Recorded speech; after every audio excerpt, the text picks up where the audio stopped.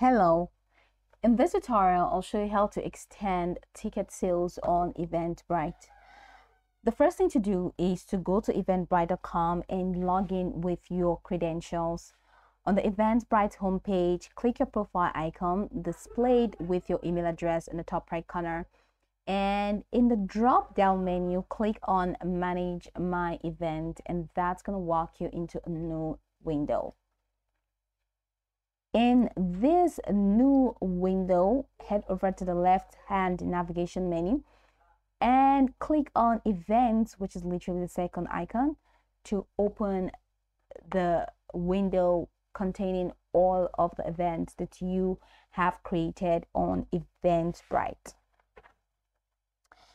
Then here I have an event draft.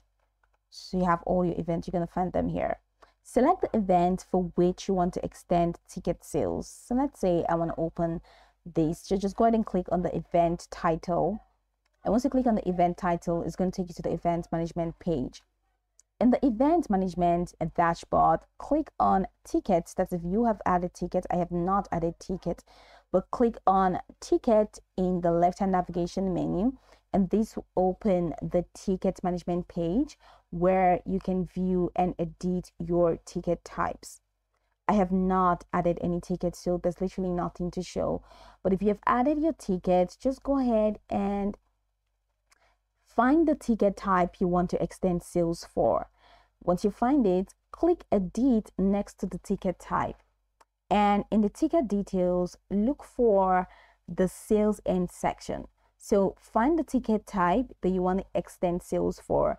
Click Edit next to the ticket type, and that's going to open up the ticket details.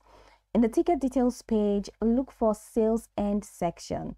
This specifies the date and time when ticket sales will close. Updates the sales end date and time to the new date and time that reflects when you want to extend ticket sales.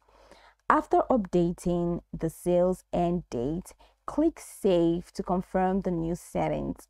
And of course, if you want to increase the number of tickets available, you can also adjust the quantity available for each ticket type. Once you're done, of course, click on the ticket type, click Edit on the ticket type and change the quantity. That's if you want to edit the quantity, and click on Save. You may want to notify your attendees that ticket sales have been extended. So either through an email update or by sharing the updated event link on social media.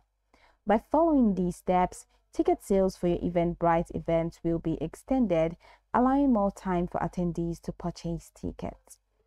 Go over this tutorial from the top to the bottom to get acquainted with the steps, and of course once you are done, you'll be good to go. I hope this tutorial marvelously helped you search.